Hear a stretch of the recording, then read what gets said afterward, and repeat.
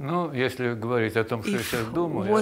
speak about what I'm thinking about, I'm thinking about COVID, as strange as may seem, because it brings a lot of changes, practical changes, into my artistic life as well. And I'm thinking about the exhibition I'm preparing now. It should be opening. Perhaps it's going to happen in some esoteric order, because it will be completely closed. It's called the territory of the absurd, or the encyclopedia of commonplaces, where I'm trying to bring to the logical and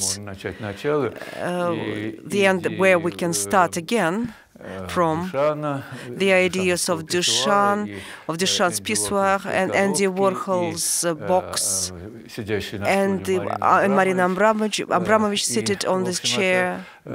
In general, it's the end of the art object and the beginning of the art object in its new form, when the art object is the person who is thinking that he is looking at the art object, but in fact he is the art object himself or herself, or a new kind of character. But in general, all the arts institutions that we are coming to see something or to listen to something or participate, they are compromised. Finally, they are outdated, and it's obvious that this COVID situation gives a mortal blow to all these institutions, especially this Institute of the Academic Music. But it's not interesting to discuss.